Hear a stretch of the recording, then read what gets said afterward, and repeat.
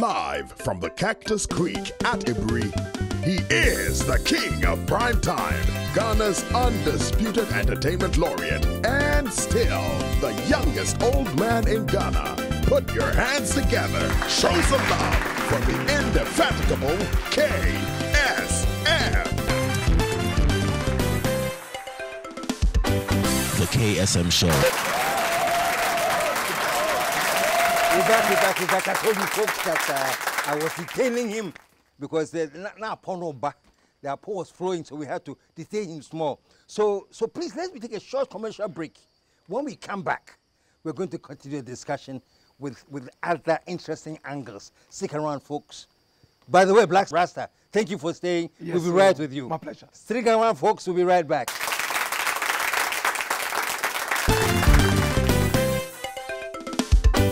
The KSM Show. Is it the luxurious rooms?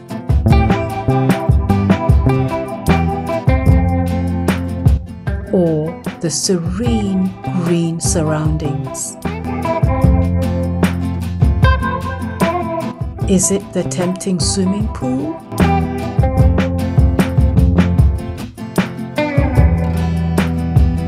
Or the classy conference room? Or the cute gift shop?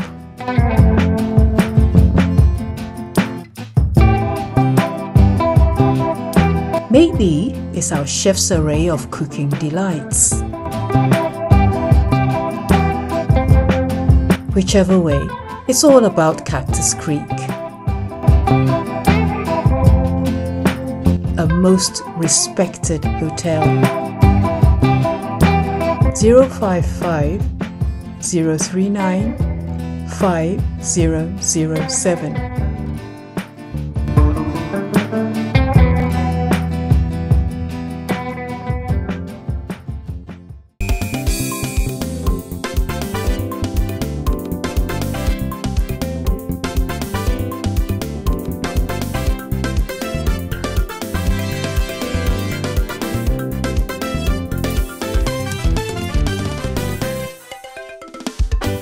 The KSM Show.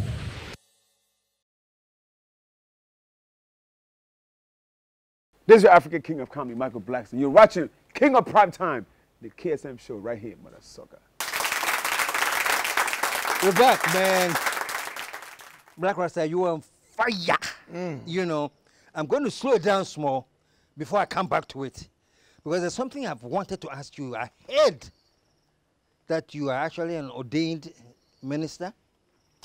Yes, I am. It's true. Yes, an ordained man of God, a minister of God at the Breakthrough Family Ministries, Bishop Osetutu Takrade.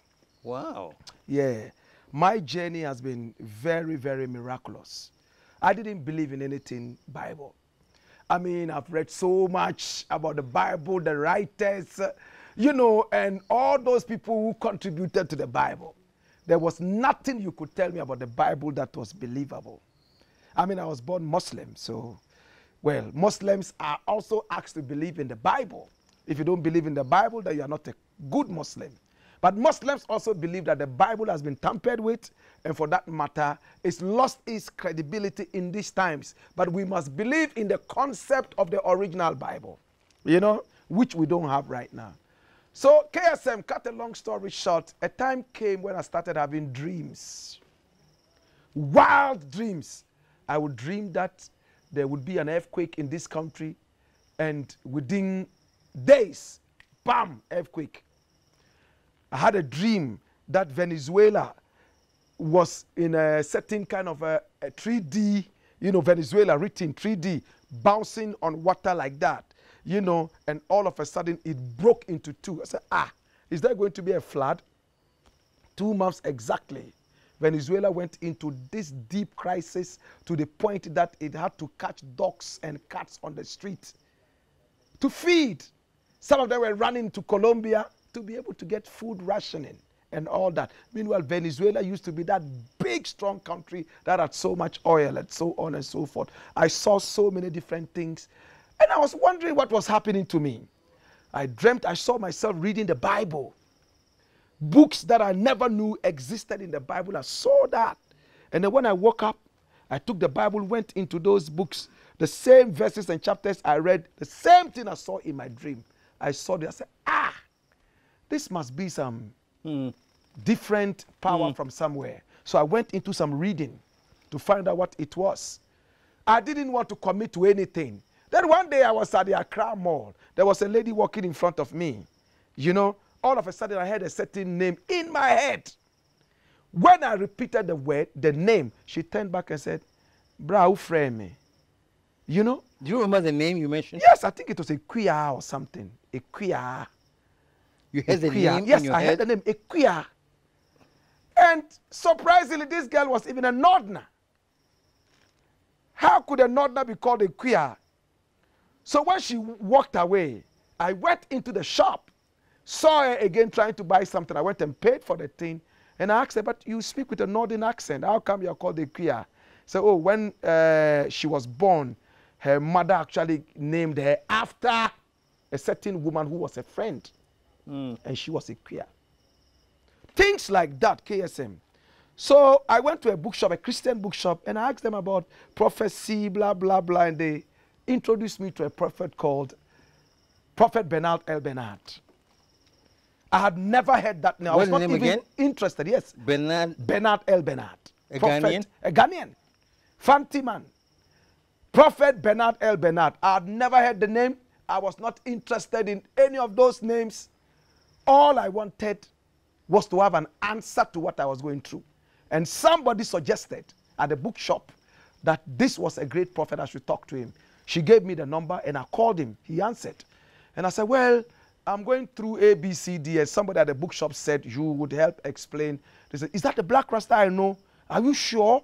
Are you really coming to talk to me or something else?" I said, "No, I'm coming to talk to you." He had heard about me from Takrady, where I was doing my radio. He knew me as a very vehement fighter of the Bible and all that the Bible stood for. So he was scared that I was coming to attack him or something.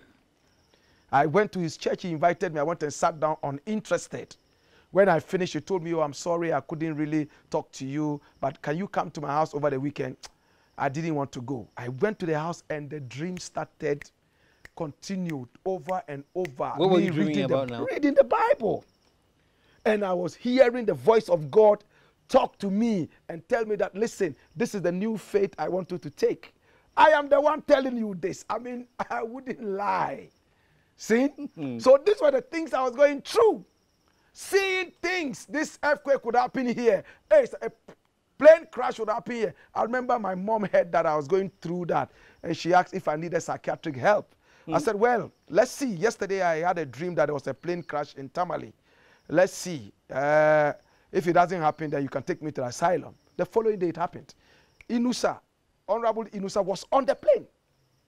It crashed in Tamale, and it was news all over the place. She was the one who even called me. I didn't know that her plane crashed. And she got scared that her son was probably becoming something else. So Bernard L. Bernard invited me to his house. Long story cut short, I sat down like this. He surrounded me with 7 or 8 or 9 of his young prophets. He said, "Blakk Rasta, I may not be able to see everything, but these are young prophets who would be able to go into the spirit and tell you things." And they were firing at me one after the other, telling me things about me. Good. This one said, "I see that you're going to be going to America within 90 days. And in America, you're going to be teaching in some universities. Blah, blah, blah. Your eyes are no longer the eyes of human beings. They are the eyes of eagles." That's what they told you? That's what the man told me. I said, "What do you mean? Eagle eyes?" It means you're going to be seeing from afar. You will see into the spirit. Hey! I said, "Really?" Of course, at that time, I had started having serious itches around my eyes, and I thought I was probably losing it. Then when it came to Bernard L. Bernard's turn, he gave me a prophecy that shocked me all my life. KSM, he took me to when I was 2 years old. 2 years? 2. And said? In 1976. He told me, "Blakk Rasta, in 1976, your mother carried you on her back and took you to a place. When she went in there, you were struggling behind her to come down. And her sister told her she should release you because you were probably too hot at the back. You know how nurses carry their babies at the back. And so she put me on the floor. Do you remember? No, 2 years. I couldn't have remembered. So I'm going to get there. Now, she left me there and she was talking to her sister like this, and I was behind her. Whilst they were talking, she turned to pick me up and I wasn't there anymore. So the sister said, oh, probably he crawled into one of those empty rooms. So look into those rooms, all those rooms that are empty. And truly, when she went into the rooms, I was sitting in there, according to Bernard L. Bernard, sitting with a certain old man. In the room? In the room, talking to the old man. Yes, talking to the old man. A 2-year-old is talking to an old man and they are laughing.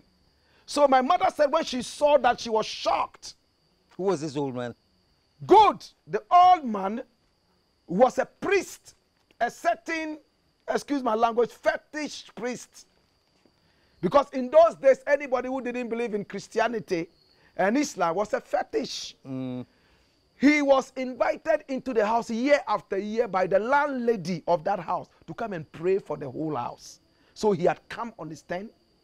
And when my mother went to pick me up, that man said, leave him, he's my friend. Can't you see we're having a good conversation? When you came, didn't you realize that he was struggling behind you to come down? He wanted to come and see me. KSM, it sounds like an Anansi story. It does. When Bernard told me this, he asked me, is your mother alive?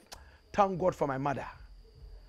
I was, at the time, 40 years or so, when Bernard told me this story. Or 42, thereabout. Yeah, 42. Today I'm getting to 50. So I called my mom and I put it on speaker. Mom, is it true that at the age of 2 you took me to a certain house and then there was an old man in that house and I was sitting with the old man? And it was on speaker. On speaker. So Bernard was listening. All his prophets were 8, 9 prophets were there. Bernard L. Bernard himself was there. And Bernard L. Bernard was listening. My mother was speaking the Gomba. And I had to make her speak English because I wanted all of them to understand. There she even told me things that Bernard didn't tell me. The old man, where he came from a village called Jilin, just off the Tamale Road there, towards Yape and those areas. I went to look for that old man. He's been gone. I mean, that was 40 years, 42 years back then. He had died. And Bernard was listening to the whole thing. My mother told me who the sister even was. That she went to her elder sister. And that she told my father this story. And together they decided that they should keep it to themselves. But there was a warning the old man gave them that don't let this boy be crying. Anytime he cries, the heavens are going to hear. And you would have punishment on you. Especially, don't hit his head. Don't hit the head. Don't hit the head. If you want to even punish him, make sure you punish him and he doesn't cry. Because if he cries, there will be trouble for you. And don't hit his head. So my father and mother decided they would not tell me until I was 42. They had forgotten. It took Bernard L. Bernard. Would you remember the conversation you had with the old man? No, I don't. I don't even remember what happened with the old man and nothing. You don't even remember Never. anything? It's my mother who told me this. 2 years later, she passed on. Today, I would have called her on this show so that you would hear her. She was a professional teacher. She never lied for as long as I knew her as my mother. She would have said it. My father also just passed on. But people who know me, a few people around me, know this story. And Bernard L. Bernard knows this story. From that day, I told myself, hey. And the gentleman who said, you are going to America in 90 days. Exactly 13 days, I started getting calls from America to come there and then lecture in, some of the universities there. I said, hey, what is happening? Had you applied? Never. What happened was that the African history class that I teach on radio, there was a professor in America who was a constant listener. He used to send messages. Professor Albion Mens. He's also retired now, but he's still alive. Then he called me one day and said, Blakk, right now you're at home, you're not really doing anything, right? Can you come to America? My university where I teach, they want somebody to come and teach African history and blah, blah, and I don't doubt you. I know you can do it. Can you come? I said, hey, I'm going to teach white people. I don't have their accent. How am I going to do it? He said, Blakk, are you coming? I said, yes, I am coming. Bam! bam, visa came, bam, bam, bam, bam. Before I realized I was on a plane to Missouri, University of Central Missouri. To go and teach African history. I went and taught African history, and it's online. I taught African history, and I was voted the best lecturer in the university for that period, because their lecturers, what they do, KSM, is, I mean, you've lived in those areas, so you know. Modern times, what they do is that they have a certain projector, whatever they call it, it comes on the screen, and then they hold something, they press, and then the thing shifts, and then they are showing pictures. And I didn't know that. I only knew the chalk. So I went into the lecture halls. With your chalk? They said they didn't have chalk, marker. So I took a certain marker, went in there, and I was spelling and writing, and they were overwhelmed at the way I was able to spell words. Americans don't like spelling too much. So could spell everything, write everything, draw diagrams instead of just blowing the picture of the diagram there. I drew the diagrams and I did all that, and I didn't look in a book. I was flowing and all that.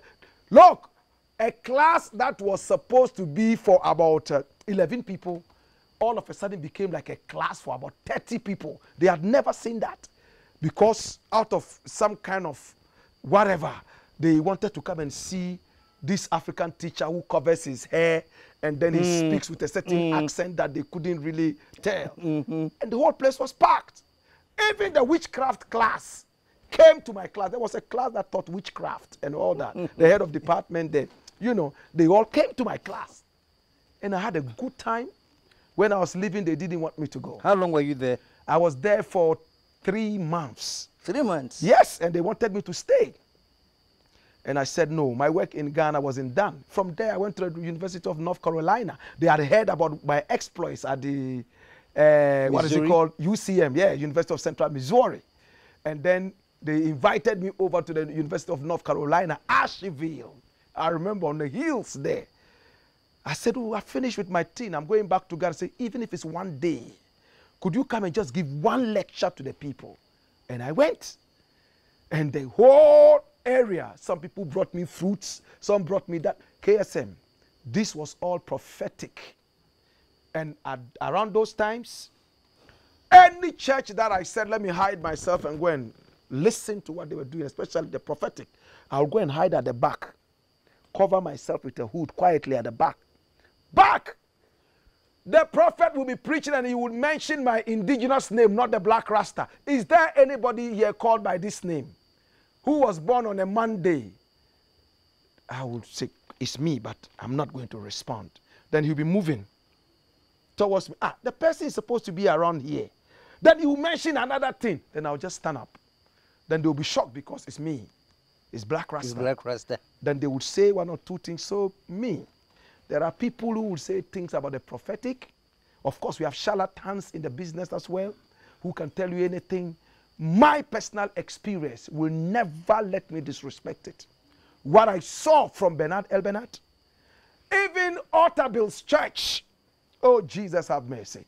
I went to Otterville's church and I was directed to the only prophet of the church. Is called Prophet Arnaud. I went to Prophet Arnaud the moment he saw me. Who directed you to go there?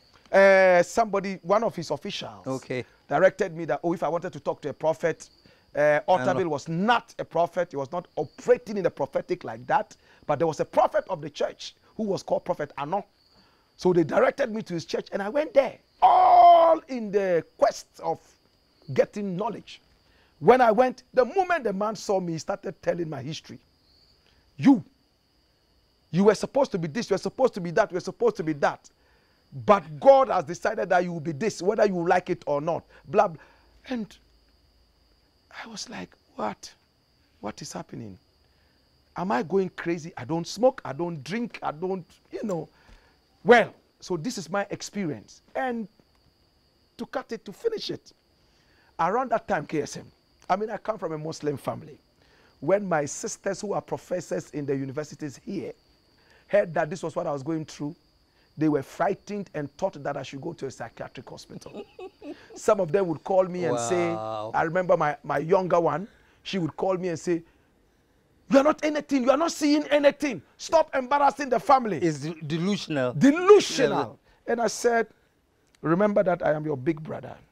Today I pray, if that God that I serve is the God of the universe. May you see the things that I have seen with my spiritual eyes.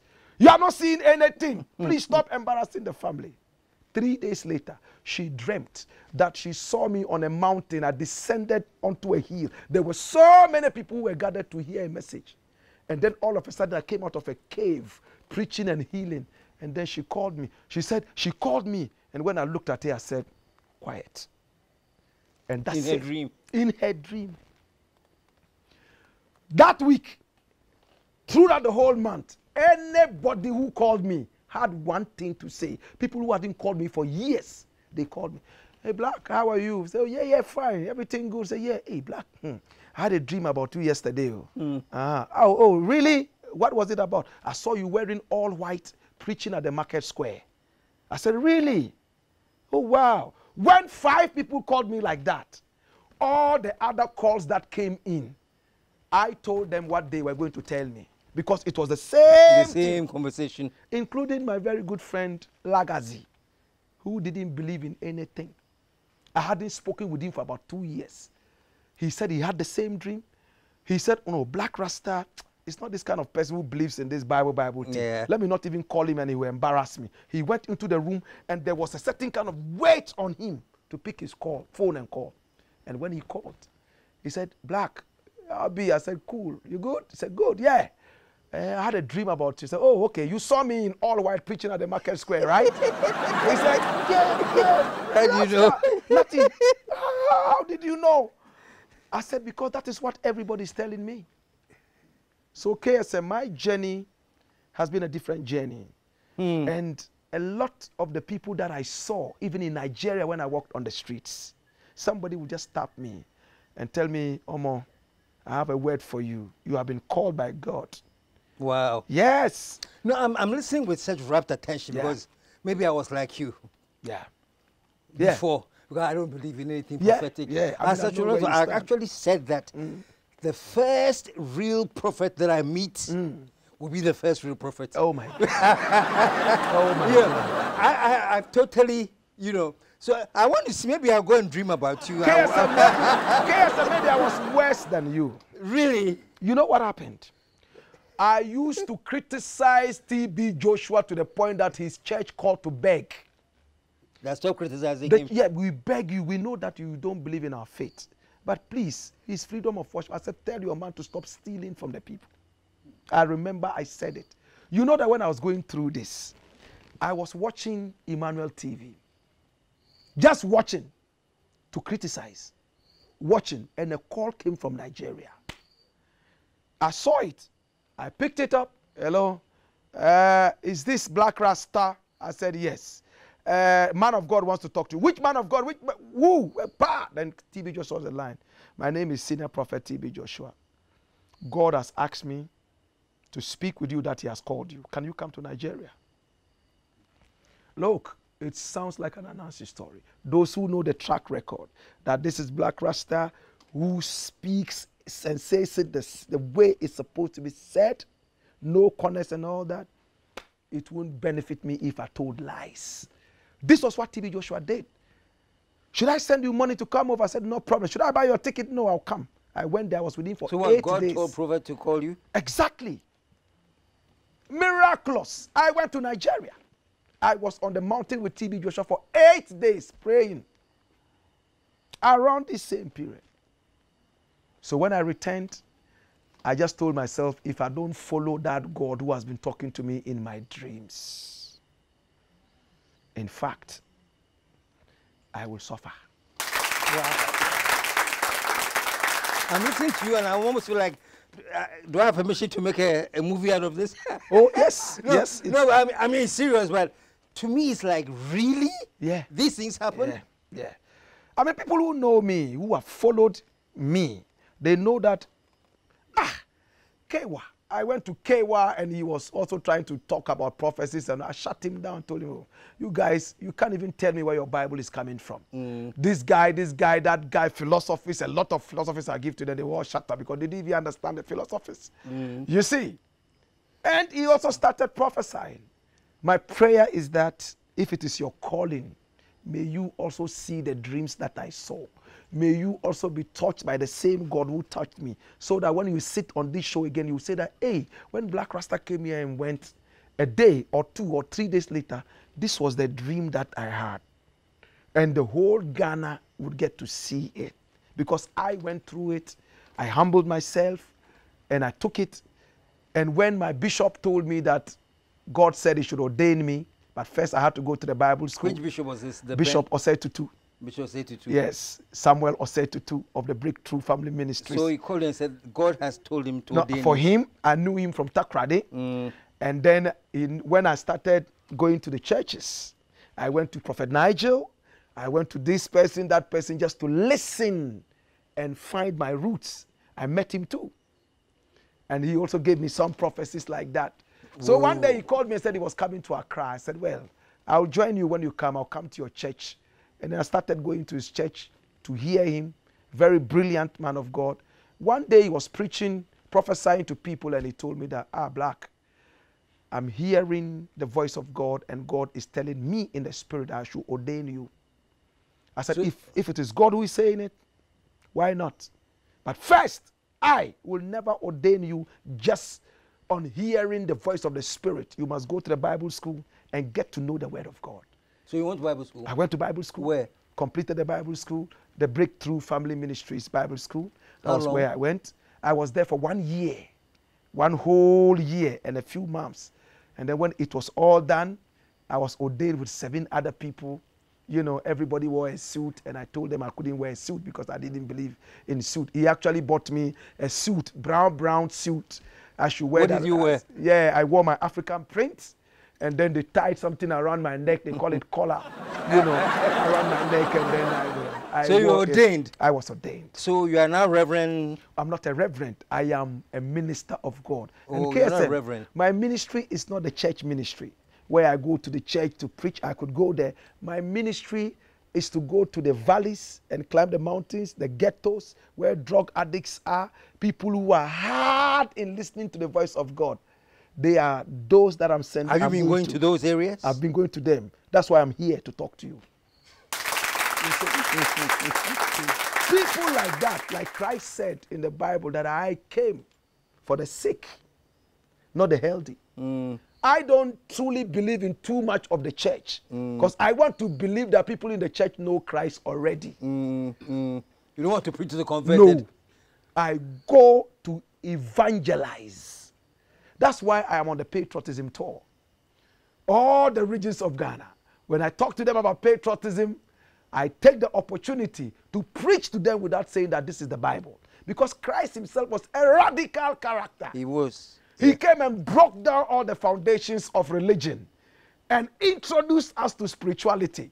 When he said, those of you standing on this mountain calling God, God, God, a time will come. Anywhere you stand, God will hear you. All the sacrifices you bring here, and say sacrifice is better than obedience. Hey, no need for sacrifices anymore. Go to God directly. And when you read Otable's book, Beyond the Rivers of Ethiopia, it's a black book.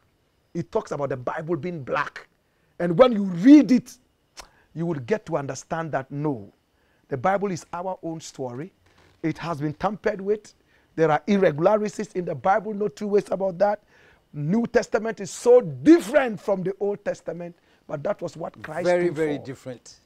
He came to destroy religion and give to us spirituality, which is the end product of religion. That's what I believe. Christ can destroy religion. Religion and give us spirituality. Aren't you glad I took this tip for this occasion? Maybe it was God talking to me. Yes, Because yes. during the break, you know, when we came back, you know, we had hit a very high point on corruption. Yes, yes, I said, yes, next yes. week we'll talk about this. For real. But as soon as I came back, I said, this guy, I've heard he's an ordained minister. It hit me hard. Yes, I said, why does KSM want to talk about this? Let's talk about the economy. You just don't know me that. Yeah, let me find out more because the profile of an ordained person is, for me, more tamed. Yes. You know, Yes. more tamed, more structured in their thinking and their utterances. Yes. You know. Yes. And the way you talk, frankly, brutally frank, as a matter of fact. You are in the spirit. You are in the know, spirit, yes. The way you talk, I was like, eh. So, well, is it true that he was ordained? That's what brought this whole thing up. Oh my God. You see, that's the same thing I was saying about Christ when he came. They wanted him to be streamlined. The same Kif and Kim, that style. Yeah. Oh, Moses walked like this. He talked like this. So you should also be doing like that. His people were fasting, but you guys are gluttons. You are all eating. You see, on the Sabbath, you guys are still working and eating. And he told them, yes, I came to fulfill, but he was actually breaking down. Metaphorically, he was fulfilling. Because religion is the beginning of spirituality. Religion is like baby food. If you remain in religion where every Sunday you have to wear your clothes and go and pray to God till Sunday comes, you don't know God, you are religious. And that book, Beyond the Rivers of Ethiopia, will tell you more about that. It's a small book you can read in 30 minutes and all that. You see, so Christ said, now get to your Father. No more between us. Go in there and talk to him directly. And when the people asked him, how do we pray? Maybe they're expecting that you have to bring a pigeon and bring a certain this. They say, just open your mouth and say, our Father who art in heaven, hallowed be thy name, thy kingdom come. Speak to him. You don't need anything. For me, Christ is my hero. I like radical people like that. They criticized him, they beat him up, they tortured him, but his word was his word. He stood firm and told them that, hey, this is how it's supposed to be done. Where people were gathering and doing things like robots, he broke that jinx and said, now you can pray anywhere. I mean, I belong to other religions, names I don't want to mention because of religious polarity in our nation. You have to wash your hands and legs. Reverend Rasta. Yeah. So I know you know. Reverend, let me hold you there for 1 second. That's right. What's the commercial break? Okay. Now that you have, we are going to come back, and when we come back, I don't know where the Spirit will lead me on. Maybe we go back to corruption and Ghana, or maybe we stay on the spiritual thing. I don't know. Let's take a break. We'll be right back.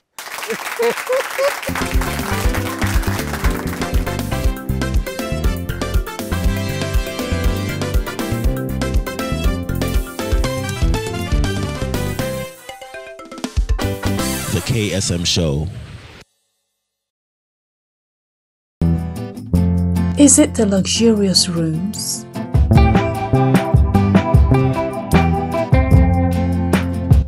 Or the serene green surroundings? Is it the tempting swimming pool?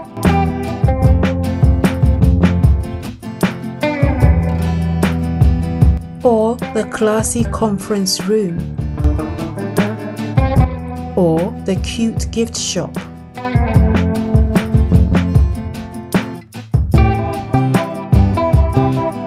Maybe it's our chef's array of cooking delights. Whichever way, it's all about Cactus Creek. A most respected hotel.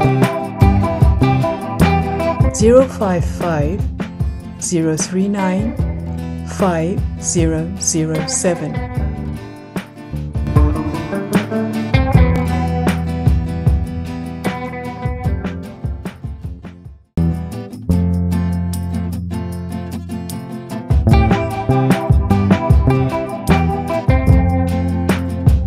Hi, my name is Angela Metal, a massage therapist at Cactus Creek. My job is simply to pamper you with the 3 R's, to relax you, to revitalize you, and to rejuvenate you. Come and let me pamper you. 055 039 5007.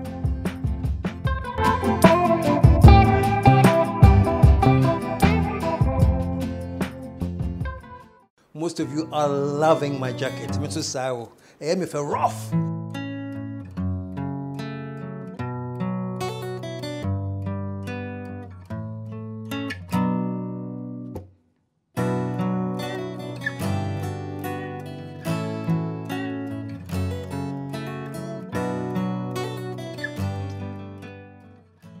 The jacket is provided by KSM Essentials. So if you want some, this is the number to call. 0247 661983. So call KSM and get yourself a pretty decent jacket.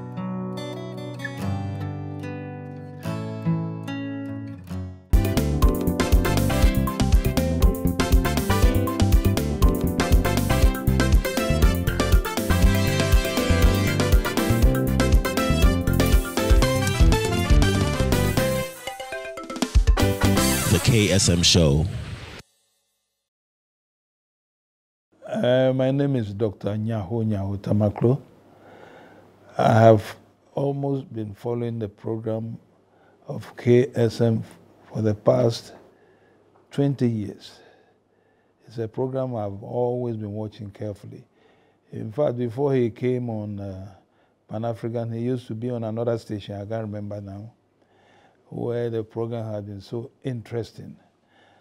And I will call on all Ghanaians who are very much interested in objectivity and also the history of this country to always watch this program. It's a program that is educative and very, very, very interesting. Thank you. We're back. And I can tell that in the commercial break, there were a lot of tongues wagging, man. Did you hear Rasta? Blah, blah, blah, blah. But anyway, I'm teasing him. I'm calling him Reverend Rasta, but no. But no, this is a really, really, really interesting thing that you have talked about, you know. I have said on many occasions, when sometimes, I don't know, back in the day, I think it was way back in the, when I first arrived, I think it must have been 96. I think I was the first person on radio to publicly take on fraudulent pastors. To the point that you won't believe it, some were calling me Antichrist. Wow. There's a name of a pastor, I won't mention, it's a big time pastor now. He committed a whole sermon on bashing me on the pulpit. Wow. Somebody called me and said, listen to, I won't mention, I'll tell the name of him. You know, and this guy was tearing me down. Don't listen to this guy, he has come from the States, he's on Vibe FM, talking blah, blah, blah, blah. There's Antichrist if I ever saw one. Oh, this man tore me up. You know, because back then, you know, I have very, very different views on religion and Christianity, everything. You know, I remember on record me saying that Christ was not a preacher, he was a teacher. And I said Christ did not come to teach any religion. Wow. He was a spiritualist, you know, things like this. Correct. But anyway, I got my bashing. Wow. You know. Wow. I got really, really bad bashing for it. You know. Yeah. And you were right. You know. Yeah. And so when I heard that you had been ordained, I was like, okay, so where is he, to the left or to the right of Christ? You know. I mean, I was surprised because your character didn't look like somebody who would even hang out with TB Joshua as you were bashing him anyway. You know. Yeah. I mean, yes. I remember when, you know, I was going through this and the message was spreading, hey, Blakk Rasta, God has touched him, or hey, Blakk Rasta. And then they said Archbishop Duncan Williams. I mentioned his name because this is the truth. He had asked for me to come over so that at least he would support me with prayer. I like the idea because he's one of the topmost men of God in the nation, if not the whole of Africa. But his assistant, who was going to lead me to him, told me that it would be better I cut off my locks so that the man of God could pour oil on my head. I said, then I'm not seeing him. If I have to cut my locks, I have to hear the voice of God myself. These are deep decisions that I took, and I am not cutting these locks until I hear from the voice of God. Maybe until God himself shaves me. Then I know that this is what God wants to do. That is why you hear me still talk my things. Because when Christ came, he was the same Christ. He wasn't a gentleman. He was a radical. He whipped people in the synagogue. Chased them out. Sometimes he even called them cockroaches and fools. Today, when you are a man of God and you call somebody a fool, the same Bible says you go to hell if you call somebody a fool. Raka. It's in the Bible. See, but he called people fools, cockroaches, snakes, sons of snakes, and so on and so forth. He was a radical. So I see myself as that person. We have been docile for too long. A man of God is supposed to be prompt and whatever. Yeah. He's supposed to be this. He doesn't have to say this. No. That's not me.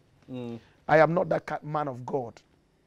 My calling is for the ghetto people who are on drugs. My calling is for the leaders to whip them into line to be able to do the proper thing like Christ did. My thing is supposed to put my nation and the whole of Africa on a proper footing. What gospel is better than the gospel that tells people to have common sense so that their mothers will not bear children on the bare floors of the hospitals? What gospel is better than the gospel that will tell the people to stop stealing the taxpayers' money? What gospel is better than the gospel that says do not sell this nation that has gold and diamond and cocoa to the IMF and the World Bank, and we keep going begging? What gospel is better than the gospel that says always speak the truth and don't lie? That is what I'm doing. If you are waiting to see me sell holy water and sell holy creams and holy what and holy what, you might not see that, because I am not that kind of person. I have a whole different calling. And KSM, my journey, I thank God that I lived long enough to be able to see this calling. I never for once thought that I would one day be on this journey. Because I had read so much. Even when I was in America, I taught religion as well. World religions. You know, there are religions that do not even have the God factor, like Scientology. People think that religion must always have God. No. Scientology does not believe in God. There's no God factor in it. You know?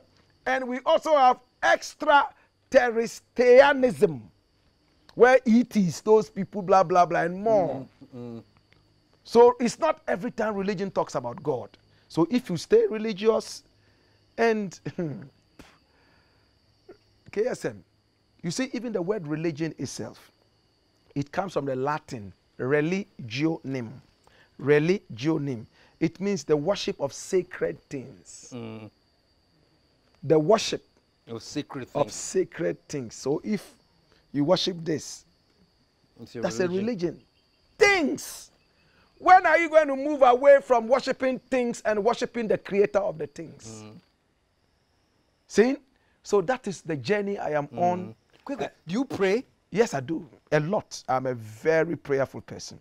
And it's good to God. It's one of the reasons, you see, KSM, that I couldn't see myself waiting until it's some time. This is the time to pray. Then I go and wash my face or my hand and then go and pray. I cannot even touch some religious books if I haven't washed my hands and my face. No. I should be able to go to God anytime even when I'm giving my wife a doggy style and I feel like praying, I should pray. If I'm lying on my bed naked, I should be able to pray. If I'm on the WC, I should be able to pray. So when I'm praying, it moves me. You know, the human being is half physical and half spiritual.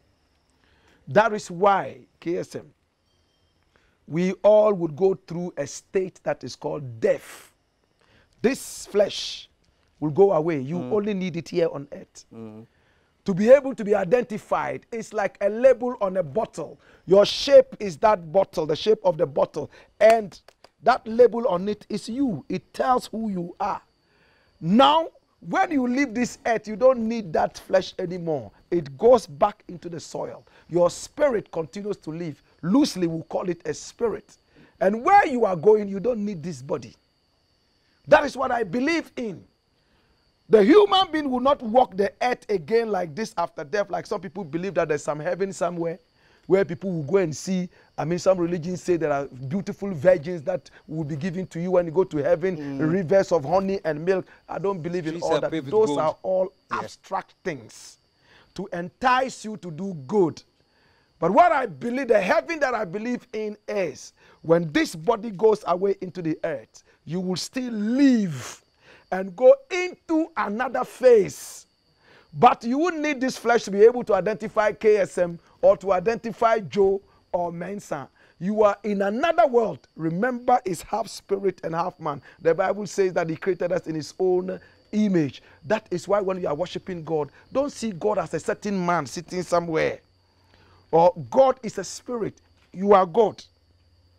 God is in you. That is why you have to listen to the God in you. Pray, then you pray. How many times have you been walking on the street and something tells you, go back home? And you don't know why you are going back, but some force tells you go back home. You go into your house and boom, the ground there breaks open and people are falling inside. You're going to join a car. Then you have a feeling that you don't want to go anymore. You stay back and the car involves in an accident. Aeroplane crashes. It's the God in you, that spirit. That is why through dreams you are able to connect with that higher spirit, and it tells you things that you ordinarily would not hear on earth. I believe in that.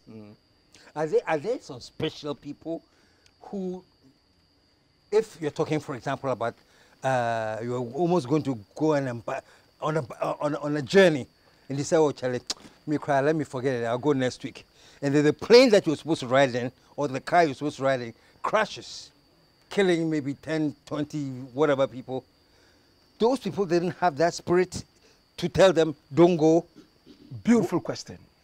Beautiful question. You see, two ways I will answer this. Let me go quickly into this. Those people who perished, it probably was their time to go. Remember, everybody would go. Some of them might not die. They might be involved in some bad accident, breakdown, blah, blah, blah, and that will lead them towards their right paths. Now, did they not pray? It's not every time your prayer would be answered. It's like a son going to the father and saying, Father, I want toffee. And he said, nah, you can't have the toffee. It didn't mean that you didn't pray. But the father looked at it and thought that toffee, you've eaten too much toffee, it will destroy your teeth and even make you sick.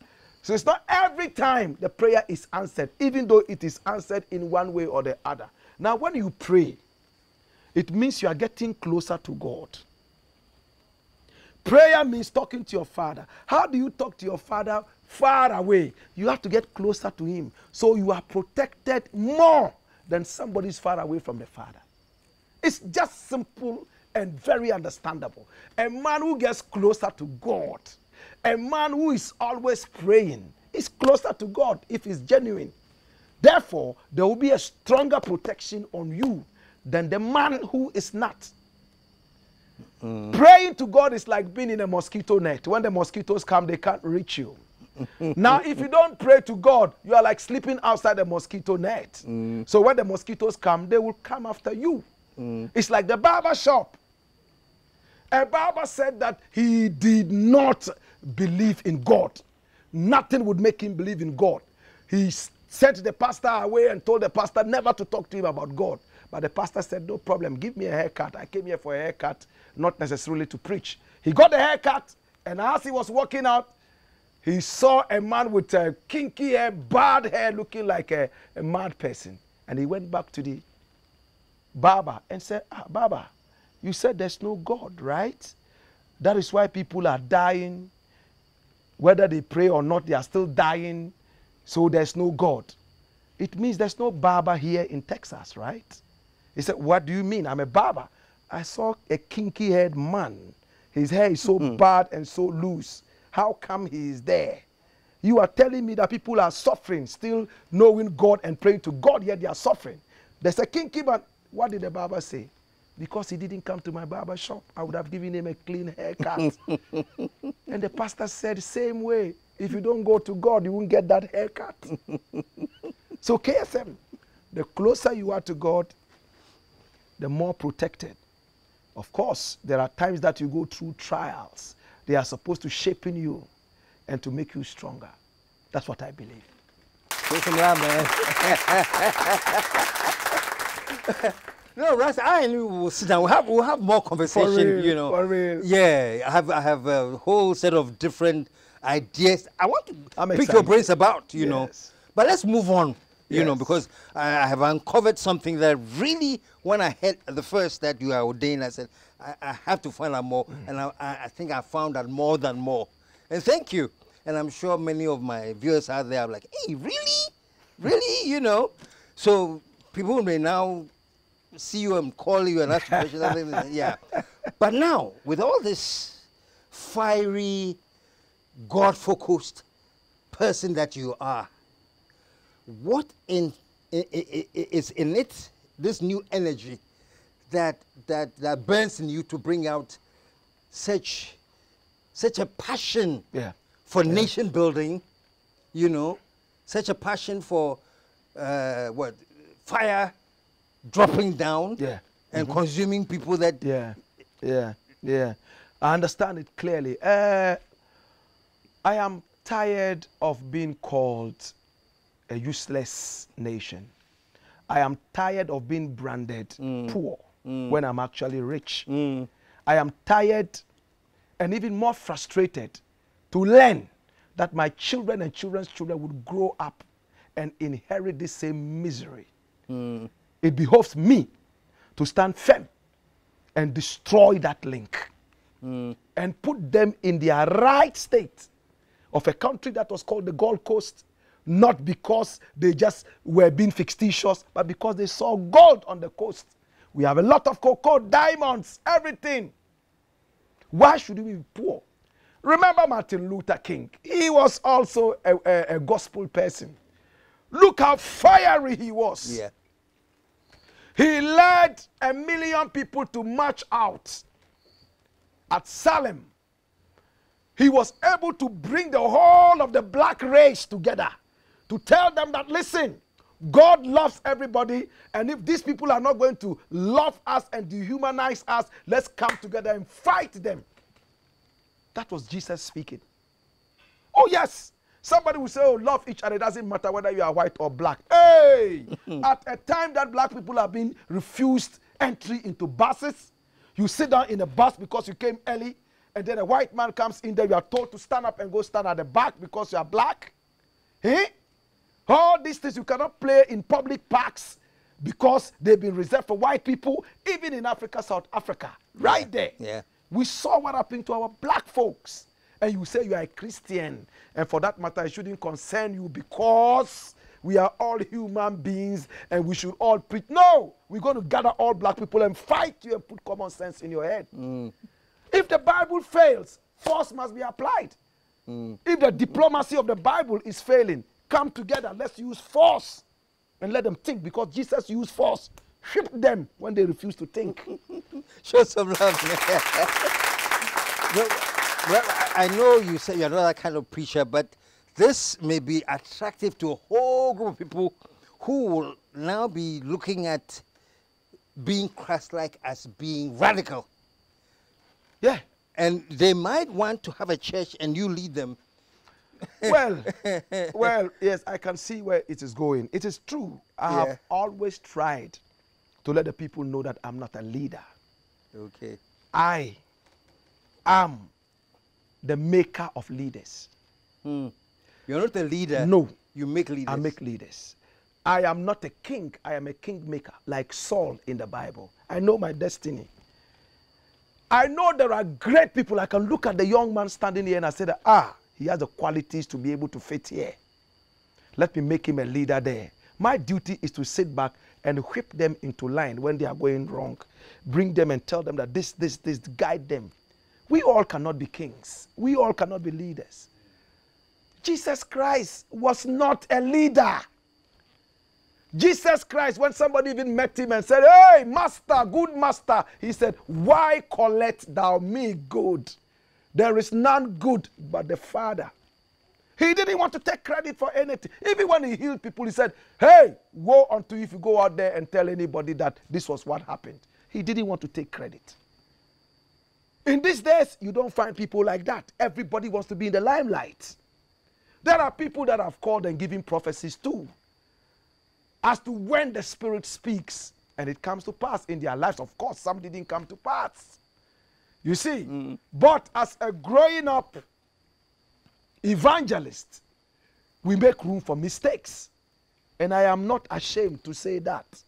So when I go on the road, I tell them I'm not a leader. But I see the quality in this person, and I can make him a leader here, and the congregation can be with them. I can hop from congregation to congregation, instilling in them the discipline of that radical Christ. That's what it is. Put your hands together, man. Do I say amen to this? Amen. And let the church say amen. Hallelujah. Blakk Rasta, let me say it's just been an amazing session I've had with you, and so are all the viewers. You know, this has been very, very enlightening. You know, I mean, I'm with you on the tip that this country, that the spiral downwards is too much. You know, it has to be stopped. It really does. Yeah. You know, I'm with you. You know, and also understanding this whole concept of the radical Christ and how that should be applicable to situations like this. Yes. But in short, I think I've learned a lot today from you. So have many people, yes. And your music, you know, we started something that I fell in love with when I saw it, you know. But you're saying a whole album is coming out. Tell us a bit more about it. Yes, it's a 20-track album, as we said, and it's called The Salaga Soldier. It's a very powerful album. I sang in 9 different languages on this album. 9? Yes, and the whole album was recorded live. I am glad to tell you that within 2 months, it's become the biggest reggae album in the world. It has. And Barbershop is the biggest reggae single in the world right now as we speak. Now that song features Anthony B, who is a Jamaican reggae legend. Oh my God. When he heard the song at the time of recording, he said, oh, what a tune, what a tune. And Ghanaians, Nigerians, oh my God. Almost every week I'm told that it's #1 in this African country, that African country. And I am overwhelmed. The Barbershop one? Barbershop, yes. It's a very powerful song. It says, Rasta man don't go in a barber shop. Rasta man can sit in a barber chair. Too much combi and trimme. Chevy and cutty. Banga langa banga and bogo yaga. Carry go and bring come. Too much watchy, no natty. Koki, no kali. I don't know why. I will go to barber shop. Or even say, Tina little baba chair. In the shop, too much cutty. In the shop, too much trimme. I don't like this a combi. I don't like this a chevy. Too much watchy. And so. Banga langa banga and bogo yaga. That is how it goes. Just a love to the man of God, man.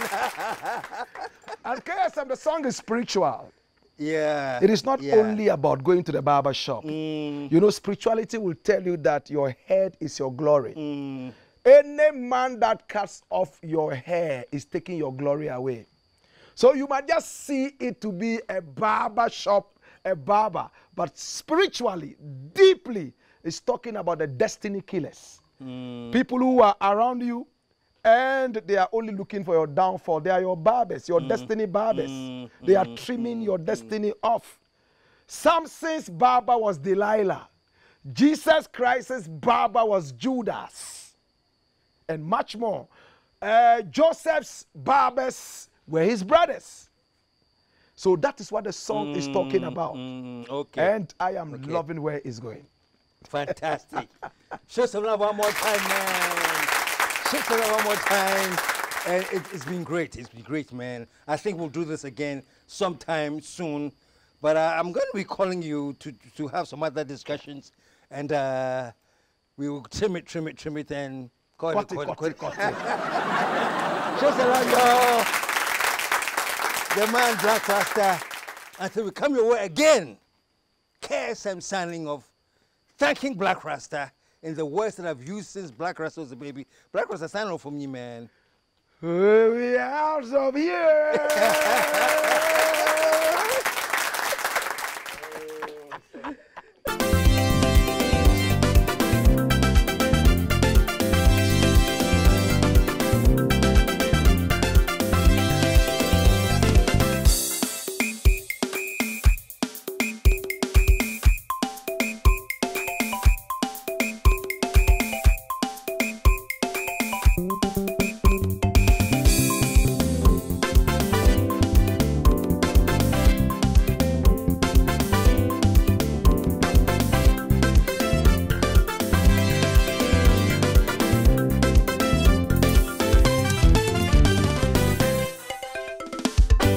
The KSM Show.